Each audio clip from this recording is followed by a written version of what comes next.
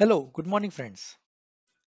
Today in this video, I'll show you how can we deploy our containerized application to AWS Cloud. The Docker image that we have created in previous video, I will show how can we deploy that to a cloud. Every time we create a containerized application, we want it to deploy either on AWS Cloud or our private cloud or on Azure Cloud. So today in this video, I'll show you how can you deploy your containerized application onto a cloud service and how to test it. Okay, with me so far? Okay, friends. So agenda for today is I'll introduce you with the AWS ECS service. What is ECS service? Elastic Container Service. Why do we use it? What is the purpose of ECS service? Then we'll set up an ECS cluster with a task definition. What is task definition? How can we create a container? All of that we'll see in the upcoming video. Then we'll deploy our Docker image into the cluster and we'll select the Docker image that we have created in the previous video. And finally, we'll test our application, which is running in the cloud. Okay, interesting? Okay, friends. So before we proceed, we have to understand there are certain prerequisites for this. You must have a AWS account for this demo. You must have a Docker Hub account and you must have a Docker image in that Docker Hub repository because we are going to use that image to deploy. Or you can use the image what I am showing you in this demonstration. You can run the same image and deploy in your AWS ECS cluster. Okay, friends. Now let me show you how can we deploy our container image to AWS cloud. So in AWS, we have different types of services. Which service to use here to deploy our containerized application? So there are certain specific services available in AWS that we can use to deploy our container application. So first thing what you have to do is you have to log in into AWS console using this URL. I'll share the URL in description section. And then using that, you can log in into your AWS console. And then this is your home screen, what you see. Now, what we'll do is we search for Elastic Container Service, ECS, Elastic Container Service. This is what we are going to use to deploy our containerized application. You can see this is the home page of ECS service, Elastic Container Service. This service is used to deploy any containerized application. This service provides you the container feature and it supports all the well-known container technologies like Docker. Now, let me show you which particular image we are going to deploy in this demo. So if you remember from a previous video when we were retagging the Docker image, that time I shown you I'm using this code one digest, repository name is learning repo, and what all tags we have here. So this is a tag that I have uploaded from my local machine. So we will use the same tag, we'll use the same image to deploy in our AWS cloud. If you have not seen previous video, how to create Docker image, how to tag Docker image, and how to upload Docker image into Docker Hub, so please go and see that video. Okay, now coming back to AWS ECS service, Elastic Container Service, you can see multiple option on your left hand side. So let me tell you the process. Here we have to create a cluster. Cluster is nothing but a group of pods which are going to run your containerized applications. So cluster is a group of pods that we can manage here. Then we have to create one task definition to deploy into that cluster. We will create a task definition and then we'll run the task definition to deploy an image. So in task definition, we define a step-by-step guide to deploy that image into cluster. With me so far? Simple. So now let's begin with the creation of our cluster. So on left hand side, all these options are available to you. Click on clusters. On this page, you will have an option to create a cluster, right? Click create cluster button. Then you will have multiple options what type of cluster you want to create, right? You can see network only, EC2 Linux networking, EC2 window networking, and so on. In this demo, we'll select network only and then say, click on next step. Okay, so now on this page, we have to provide the cluster name and then we have to provide certain networking details before creating the cluster. Let me give a cluster name, that is code1 digest container demo, and then we can leave the networking as is. We don't want to make any changes, let it be. Click on create button. Okay, so now you can see a cluster is created, code1 digest container demo cluster. So this cluster is created. Now we will go and create our task definition. So to create task definition, we have to go back to our Elastic Container Service page. We will search Elastic Container Service. Yep. So we are here. We can see our cluster is created, but nothing is running as such. No data. And on left hand side, we have this task definition. Let's create task definition now. Click on task definition. Then click on create new task definition. Here we have multiple options. What type of task you want to create? What is the launch type? Here we'll select a Fargate. If you don't know the Fargate, please read about Fargate. Fargate is like a serverless service where we don't have to manage the infrastructure. So if you are new to AWS, please go and read it. We'll go with the Fargate so that we don't have to worry about infrastructure, managing infrastructure, servers, and so on. So we'll select this Fargate and then click next step. Okay. So now on next step, we have to give the task definition name. Here I'll say code1 digest container demo td task definition. Then leave all these as is, and then let's take the smallest size for this demo, that is 0.5 GB of memory and 0.25 CPU. Now what we have to do is click on add container. Now let's give the container name, code1 digest demo container, right? And now this step is important. Here we have to give the reference of our image.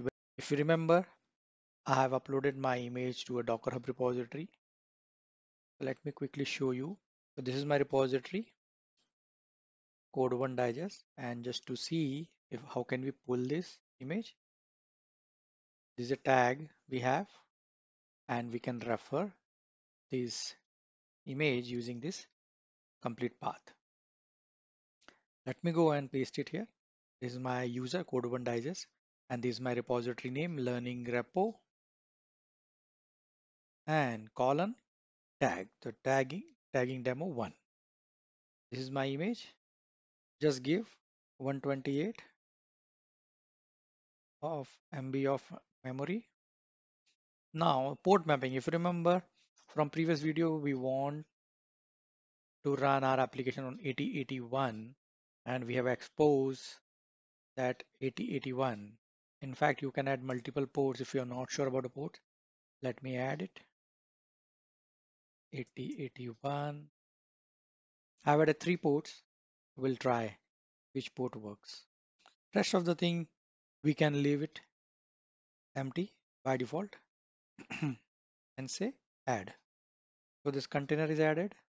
And now we'll go at the bottom of this to create the task definition. It will take some time to create all the resources. Now it says the task definition is ready. View task definition. So now we are back on our ECS homepage, and these are task definitions that we have created. You can review it once. The task definition name is this, then it's running on Linux, it is of type Fargate, and this is the size, and this is my container. If you want to see the container details, we have expose 8080, 8081, 8082 port, right? So this is, now we'll run this task definition. So if you remember, we have created a cluster first, then we created a task definition. In task definition, we have created a container. Now we are ready to run this task definition. So what will happen when we run this task?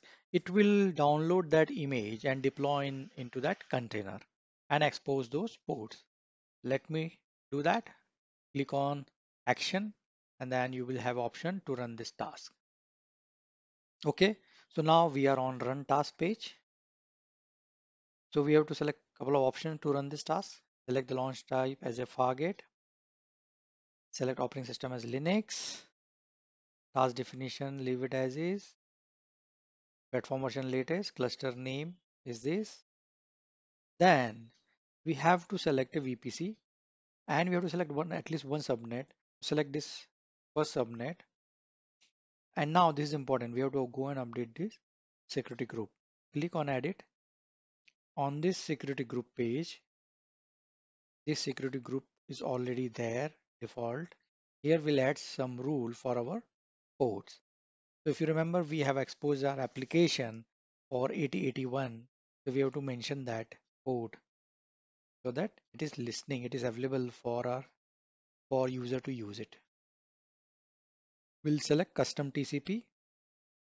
Just hover on that option. It is not visible fully here. If you hover, it will say it is custom TCP or custom UDP. You have to select custom TCP and put a port number, let's say 8080. Then add one more rule. Press C. Then you will see custom TCP. Select that. Type 8081. Add one more rule. Type C. Then you will see custom TCP. Select that and type 8082. Save this. Now we are done. We have edited the security group. Rest thing we have to leave as is. Now click on run task. So now it's saying the task is created successfully and it is active and it is running, right? Okay, with me, task is up and running. So let's test our application. And how can we do that? We'll click on this task, go inside the task. You will see the status and detail of the task, that is launch type Fargate. It is running, and we have to come to network section and we have to take the public IP.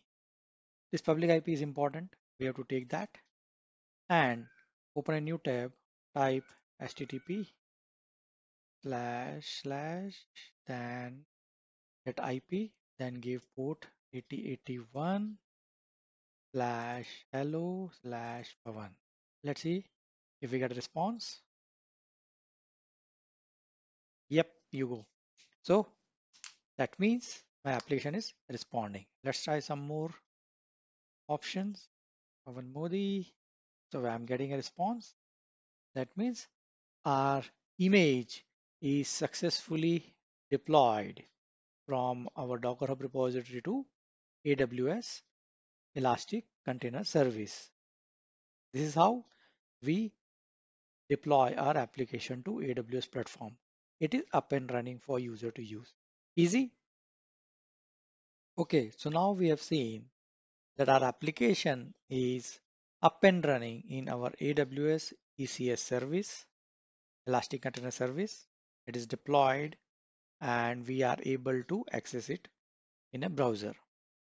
You should always do a cleanup on your cloud, otherwise it will keep adding to your cost. So how can we do a cleanup?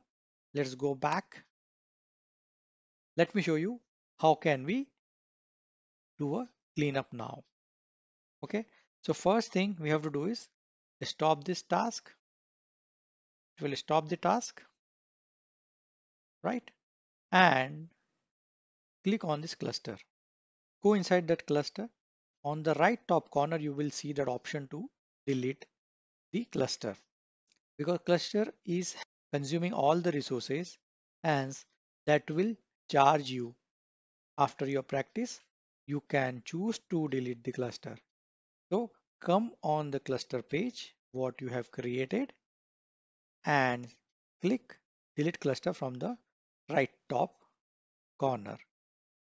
Let me do that. It will ask you to type certain phrase like delete me and say delete. It has deleted my cluster. Let's see if we have any cluster on a cluster page. So there is nothing. On task definition, the task definition is still lying. Click on this task definition, select this task definition and say deregister. You can leave this task definition for your future use to run it in some other cluster, or if you want, you can delete this task definition as well by deregistering it, and click on this deregister. It will delete the task definition, right? So the task definition is also deleted. If we go back to the task definition page, we don't have any task definition here. We don't have cluster and we don't have any task definition. That means we have done the full cleanup. Okay, friends. So we have seen in this video what is AWS ECS service. We have seen what is ECS cluster, how to configure ECS cluster, and how to create task definition and how to create container inside it. Then we have also seen how to run the task definition, what is Fargate, and then finally we deployed our Docker image into that cluster and tested that application in a browser. Later, we have also done the cleanup of our cluster and task definition. Friends, please like, share this video with your friends and colleagues. This is very useful information. I shown you the step-by-step guide. How can you deploy your Docker image to the container? I'm sure this is a very useful information for many of your friends and colleagues as well. Friends, I'm creating a lot of quality contents, but I'm not getting likes and subscribers. I need all of your support and help in growing the Code One Digest family. Please help me growing this family. Please do subscribe my channel and share the content with all your friends and colleagues. Also, do let me know what you like or what you don't like in the video. Thank you, and don't forget to like, share and subscribe.